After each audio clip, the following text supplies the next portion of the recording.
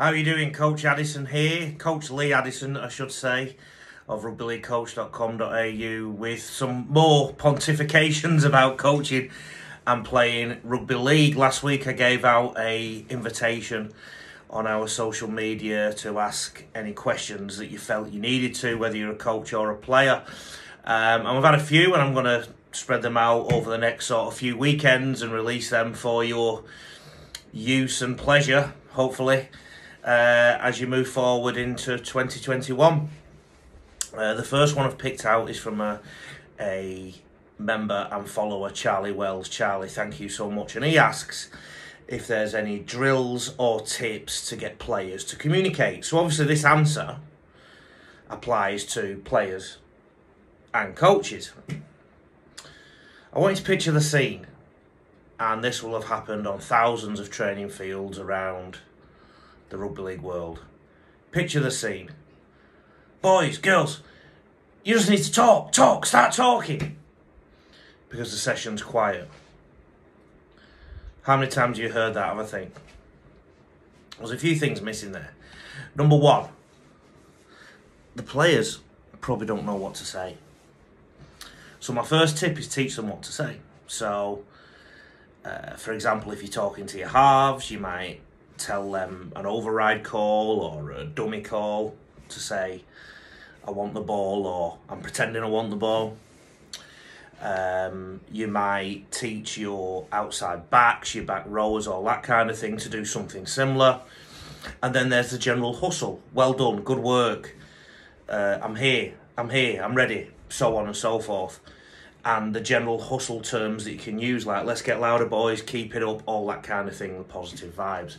You tend to find that intensity in training and positivity around training is very much linked to noise levels. So actually, tip number one, teach your players what to say, because they probably don't know, okay? And just because you're a rugby league player doesn't mean that you are outgoing and gregarious. You might actually be quite shy. So first tip is teach your players what to say. Tip number two, if training isn't loud enough, stop it and make them start whatever you are doing again.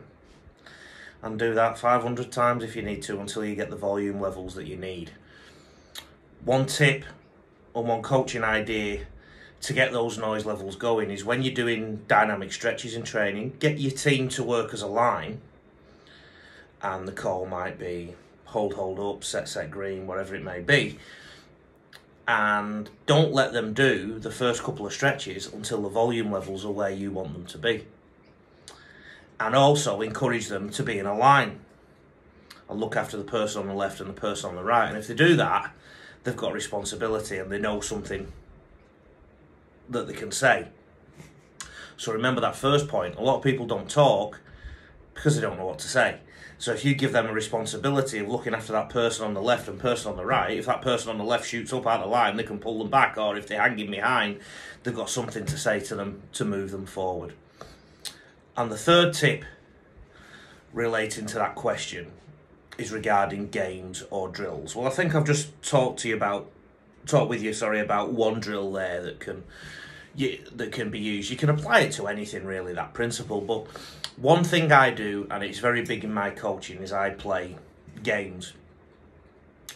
And I actually don't give my players too many instructions. My instructions will be maximum 30 seconds long. And I use the power of my whistle to let them know if they're doing it wrong. So for example, picture a scene. Imagine you're playing a game, let's say 8 versus 8, and the defensive team has to get up and down off the ground on every play of the ball. So straight away, the advantage is if you've got the ball, right? So every player in your team will want the ball. Every player on the opposition team who's defending will be getting up each other because they want the ball too. Right? So straight away you have something to communicate about. And what you do within your game is, rather than bombard them with instructions, blow your whistle, say turnover or 6 again or whatever it may be, but allow your players to work it out. And they will talk to each other eventually. or if they just look at each other and wait for an answer, teach them what they should be talking about. So do you understand the theme here? The big thing is players don't know what to talk about sometimes, so you actually have to teach them. And I think, ultimately, you've got to remember as a coach that the more you talk, the less the players will be talking. So your job as a coach is to unlock the talent, the skill, the personality,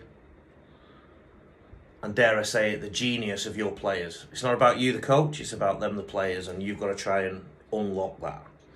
So the more you're talking, the more they'll be listening and not talking. So give them things to talk about.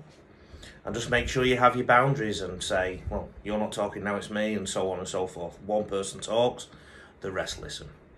I hope that's gone some way to answering that question. If you need any more, send it through on the social media that you see this video on. There's also something else I want to bring up, particularly for those who are in and around the Brisbane area. What we're going to do in the coming weeks before the second aim hire in North Brisbane is I'm going to allow one person on the north side of Brisbane to come for free. Now, that one person, I want them to be someone who battles in the game. So, dare I say it, they may battle financially, but they might battle because they're smaller than everyone else, or because they have to travel a long way to get to training or something like that. They may battle because they have some kind of disadvantage that I've not mentioned. I want to give a space to somebody on the Brisbane North Aim Higher programme with that in mind. Can you please start sending in recommendations as to who that should be? The only rule I'm going to put in there is you can't nominate a member of your own family or anything like that. It's got to be somebody else. So if you think it's somebody in your family, get somebody else to nominate them, okay?